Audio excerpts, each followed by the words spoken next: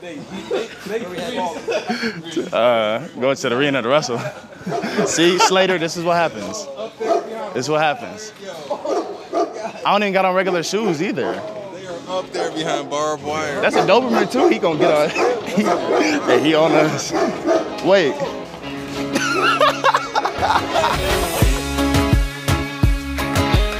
Guatemala, cultural hub of Central America and home of the 2021 Pan American Championships.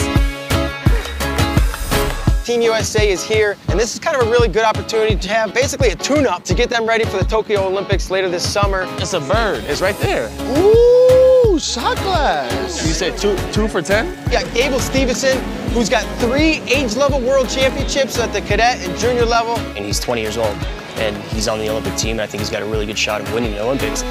There's going to be guys that are going to be testable. Do I expect myself to go out there and win the championship? Yes, I do.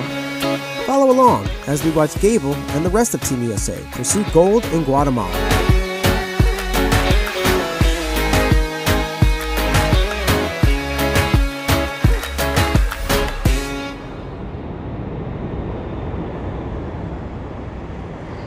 Look at you go, Dad. Good job. You're wrestling so good. Vito. Yeah.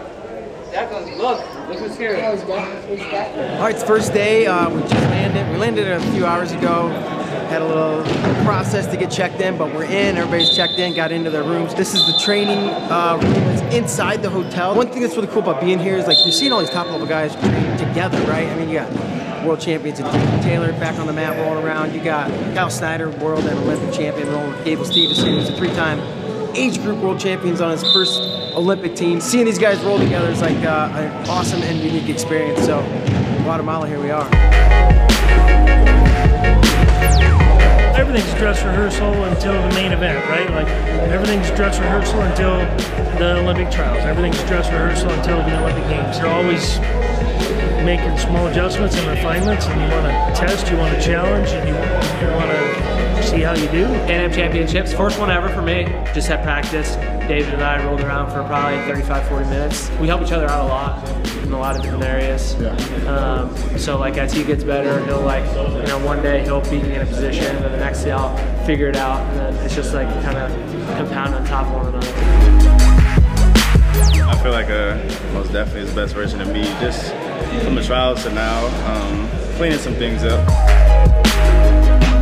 Having Kyle's done it at my age, I think that's like the most important step. He's told me I can do the same thing, and he wants me to be the best version. And so I think having those guys in my corner and having the team that we have, I think it's the best team that may have came about. And so there's a lot of accolade guys on the team, and we'll see how it goes at the end of July.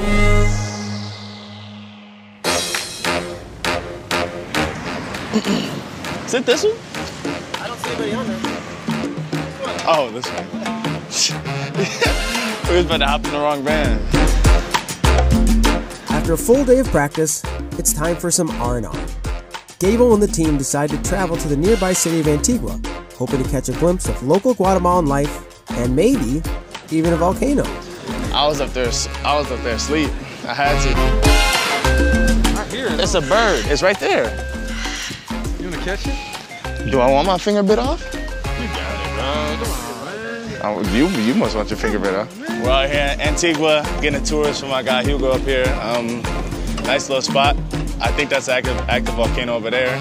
Gable and I and the rest of NJRTC and a couple other guys, we're calling ourselves the Adventure Crew. We climbed up the volcano on horseback.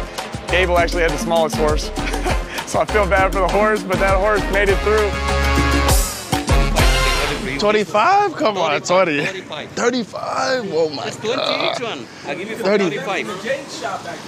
This costs more expensive. It's American factory here in Guatemala. Look. Okay, 20 for both. Gable's haggling skills are the worst. He spent all day while we were in Antigua trying to find $1 less. He has a hard time saying no. 20. I'll tell you all this, the places wrestling would take you are crazy. I would never think I would end up in a place like Tokyo and Guatemala. It's a nice place, it's cool, the weather's nice, vibes are cool. I mean, I'm enjoying my time. $10. Now 10, but it was 20. I'll think about it, I don't know yet. I would like one, but nah, I don't know. I feel like people are trying to get their quick dollar, you know? It's all about hustle in this world. They hustling. Still hustling. Still hustling. How much? I'll give you for you the same price, 30 for 2. See, she said 2 for 10. See, everybody's coming with a better variety of necklaces, so I'm waiting for the last person. I'm waiting for the, ooh, shot glass. Cheap? I'm cheap. God damn. I'm cheap. Cheap as hell. When did you guys move to Minnesota and why? I moved to Minnesota when I was about 12 years old, turning 13. We moved there practically just because wrestling we needed something different. My mom always says I was born on the mat. I've been on the mat since I was young. My older brothers wrestled, so just me being on the wrestling mat was just a thing for us. Uh-oh. Uh-oh! Wow! Just a force of nature, Gable Steveson. Only a sophomore in high school, but he certainly doesn't wrestle like one. The best and a big guy at the junior cadet level that I've ever seen. I think the move to Apple Valley, Minnesota kind of changed our whole lives and changed my perspective on wrestling. I started 8th grade at 195 and I wound up taking second at state, and that kind of like was like, oh, who is this Gable Steveson kid? He's new on the scene. At that point, he was kind of just this pudgy little kid, you know, like, but you watch him and you're like, man, this guy moves, he's different, he's unique. You know, his agility, his movement on his feet, his strength, and there's really no weakness in his game, so he kind of has it all. He's probably one of the smoothest guys you can go with, in not just like our room, but you know, anywhere. He feels things so well. He's got an incredible feel, and he's always been like that, you know. He's a lightweight in a very big frame. Guys that can re-attack like that with that kind of speed and have so many different directions that he can go off of that. He's been in those positions his whole life. He's a master. Being #1 junior high wrestler, then going into high school and being #1 country right away, it took me from I just wrestle into a person that like, he can be a star in this realm and be big time. He just was like a sponge. He absorbed everything, and the way he picked things up was incredible. I think the era that I came through, especially me, made high school wrestling like different. After the state championship my senior year, I went out there and the coach came up to me, he was like, you should do a backflip. So I went out there, I pinned him like, just hit him with a whip over, simple. And I pinned him like 17 seconds and I flipped, and that started the flipping era. Like, standing ovation, they went crazy. Because back, no one that big a size should be flipping. And it was like a surprise for them, so it was cool. I think he's always been an entertainer and like to win the crowd over. I think it's increased as he's gotten environments with bigger crowds and higher pressure, higher stakes situations. People wanted to be different, and I think a lot of things changed when I went through high school, because a lot of people, it was a wave that started and people just followed it, and people wanted to be a star in wrestling and not just a regular wrestler. Blue and 10. I want that one. Okay. Yes. El blue, like this? Yes. Here. No. Don't play with me. Okay. All right. Hours later. Let's go.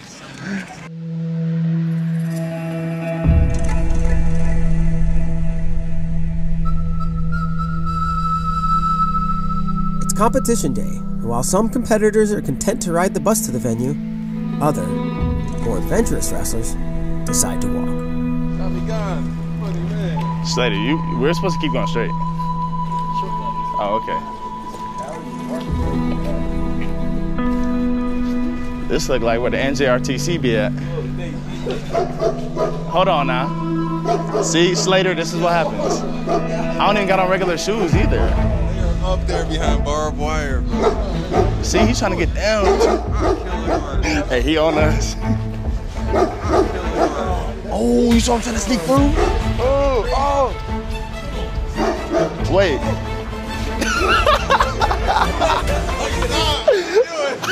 Ain't it crazy that we walked the cellmate here faster than the bus?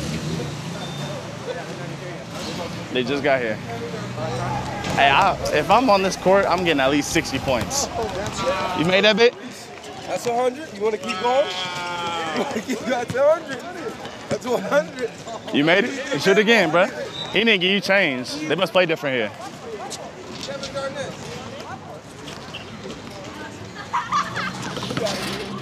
I'm not shooting that bit. I'm finna miss on camera.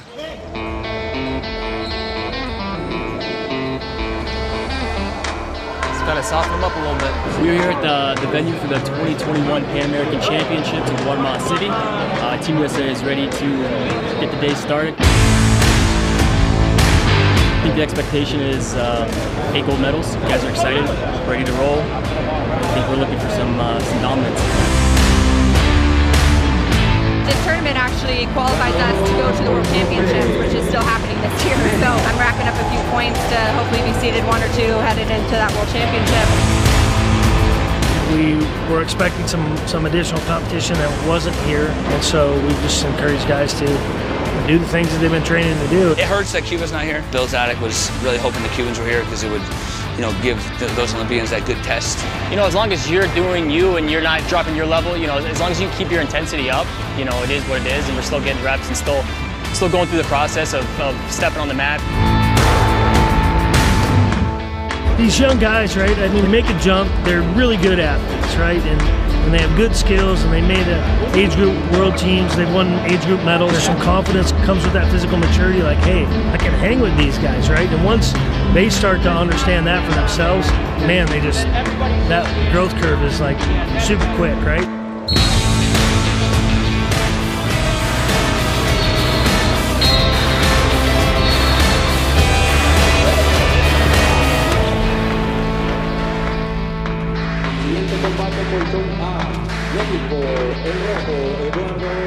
Gable, everyone's excited. Everyone wants to know where you're going. You're a game-changing recruit. Why don't you make it official where you can be wrestling in college? I'll be attending coaches Brandon Eggum and Luke Becker at the University of Minnesota. I just want to come straight into the lineup, make an impact on the lineup. My college season was really easy just because Minnesota was home for like a long time. I'd come in the wrestling room since 8th grade. They treated me like a star, and they treated me perfect. I want to stay home and create a legacy at home and be a Minnesota legend like some of the other guys are. We had his brother, Bobby came. We thought it was kind of a package deal, and knowing the Stevesons, they're a very close family, very tight-knit, and so that was a big thing, having Bobby in the program and being in our system. When I first put my red shirt, was against Derek White, Oklahoma State. He was, I think, number 2 in the country at the time. Big dude, obviously. He knew how to move. I think that was a perfect match to me to showcase why I should put my red shirt. Even though we were losing, people were so excited that Minnesota had another spark. And I was happy to be that next spark in the lineup, and I was happy that Eggum was we talked about it. You should pull it and go out, even if we're losing a duel, still go out. A guy like Gable, he was ready and he wanted to wrestle, so you're not going to hold him back. Rather than sit in the room and train, he didn't need that time to just train and go to opens. He needed to be out there and he needed to wrestle Kassar and these guys and figure some things out, which he did. And ultimately, that made him a better wrestler. Everybody wants to go to college to do what Kale did. He went 159-0, 4 national titles. Did I think I was going to do it? Of course. After how the season was going, I thought I was going to pull it off and not lose a match freshman year. Goes under. Gets the underhooks in. Kassar circles to his left with 5 ticks left to go. The Gopher has 1 chance to go. Dives at the legs. Kassar spins around, and with time expiring, that will do it. Probably the biggest blessing that I've had wrestling-wise was losing that freshman year. That's when I just had to refocus and reevaluate. Like, you're not the best guy. People expect you to be a 4-time. Now it's a joke to some people, like, oh, he didn't win. He's not that good. He's not ready for college. I think that's made him the wrestler he is today, taking some of those losses and using those to his advantage. And obviously some pressure is kind of released from him, and not having to answer all questions about being undefeated, 4-time or this and that. I switched up everything and made sure that no one could touch me, no one could beat me. Comparing 2019 Gable to 2021 Gable, you just see pictures and it's like, wow. 2019 Gable was really good. He took the weight room very seriously. If you were going to step on a mat with me, you feared me before you come out.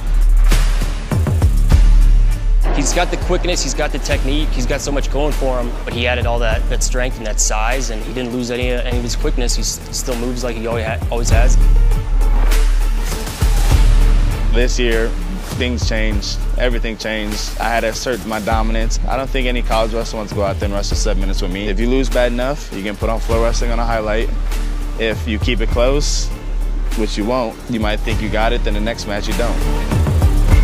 I think my goal this year was to push myself as hard as I can outside the room So when I stepped out on the mat, no one could keep up for 7 minutes. At the end of the day, I wanted the national title. I went out there and won my match, did it in a good way, felt good about it, and the second part of the flip came.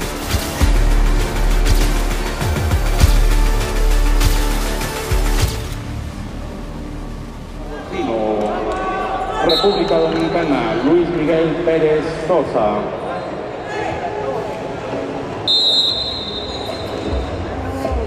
All right, Team USA is rolling, absolutely rolling to this point.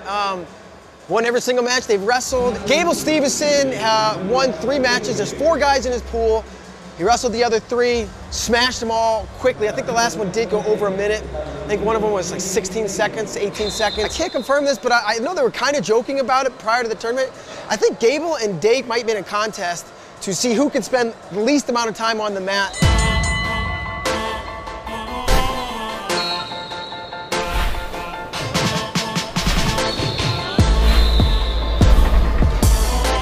First went to a WWE match, end of senior year after high school when I did the backflip. I met Paul Heyman, I saw Brock Lesnar for the first time. Next year, my freshman year, Lesnar came into the room, we took the picture, it went viral. And I talked to him and I was like, hey, how do I want to do WWE, and like, you know that I want to do WWE. And he looked at me, he was like, win the national tournament first.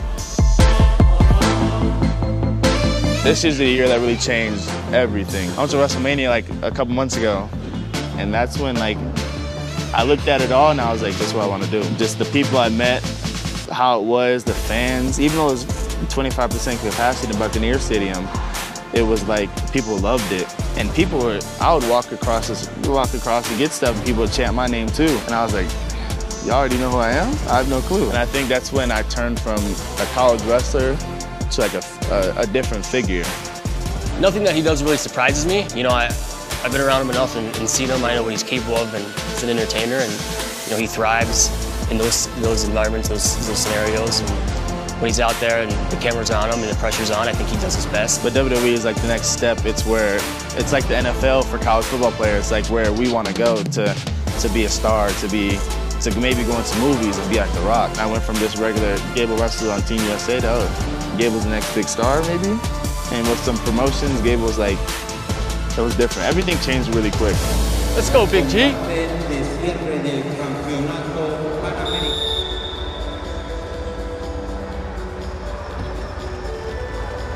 Right away, on your feet. There you go, keep my balance. There it is, beautiful.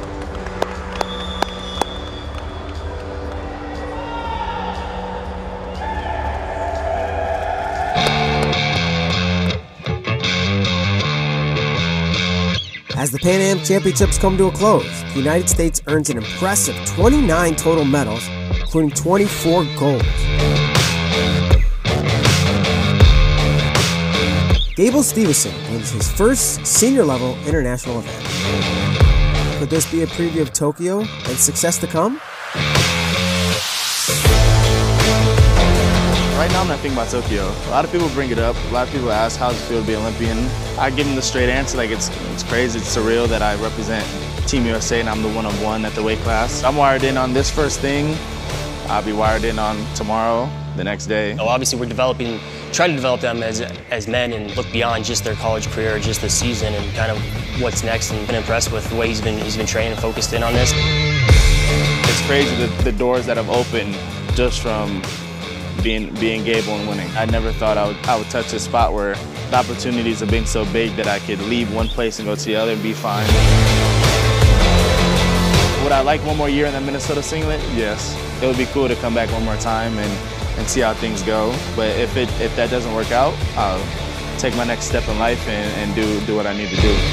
Things are gonna happen, and it's gonna be crazy when they happen. And I mean, hopefully I could be like the next Rock or the next Lesnar, the next big thing, or Olympic champ.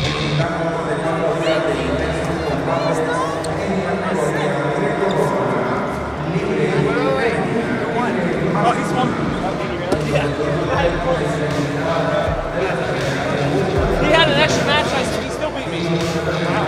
Close. Beast.